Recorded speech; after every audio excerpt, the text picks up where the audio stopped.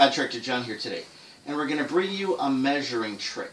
Not so much a trick, it's a rule. It's called the 3-4-5 rule, and you use it for squaring up things like if you're building a deck that's attached to the house. When you bring your rim joist out from the house and you have your front rim joist, how do you know that corner is square?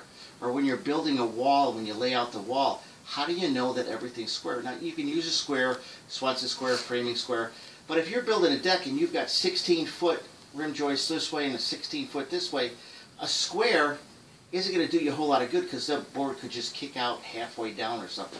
So you're going to use the 3-4-5 technique. And what that says is if you take a point and you measure 3 inches one direction, 4 inches the next, and then across those 2 points will be 5 inches, or a multiple of it. You can use 3 feet one direction, 4 feet another direction, and then 5 feet across the points. And you could even go 6 feet, 3 times 2, or 8 feet, 4 times 2. So you got 6 feet this way, 8 feet this way, and then it'll be 10 feet across the points. A little confusing, but let me show you how we do this. So start on your point, on the outside of your point. Hook your tape measure, and this way we're going to go 4 feet here. So you come over here and measure 4 feet. Now make sure you're on the same plane as where you hook the tape measure. You're on the outside here. You don't want to be marking it on the inside.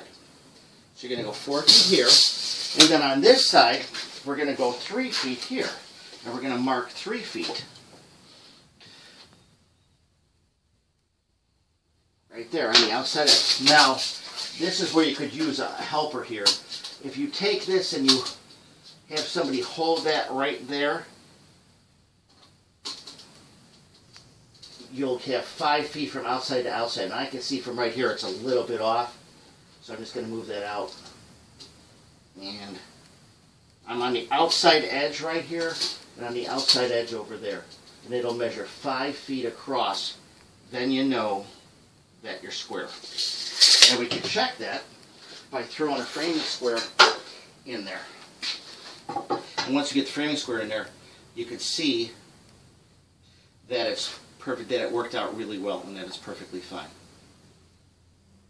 So that's the 3-4-5 technique used for squaring decks or walls or whatever.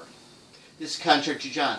If you have any issues, any questions, any problems around anything around your home, please stop by contractorjohn.com. Have a blessed day.